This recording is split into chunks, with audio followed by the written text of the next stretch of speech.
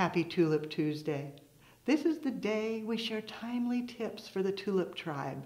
Today, we're going to think about veterans and their poppies. Using a poppy in an arrangement doesn't work real well. A faux poppy? Absolutely fabulous. It's so easy. You need chrysanthemums, button style. I started with white. Spray painted them using Design Master with flat black to get the center. Then a carnation. Think back many years ago when we would open them up by squishing the bottom base, allowing the center seed to pop out and reflexing and relaxing to get as big as possible.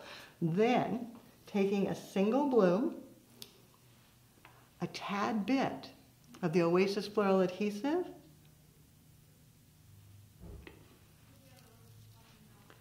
place it down in the center, a little bit of pressure to hold it in place, and you've got a beautiful faux poppy, perfect for designing. Now you know the pro tip, courtesy of Kirby Holt, who shared this with me. Thanks, Kirby.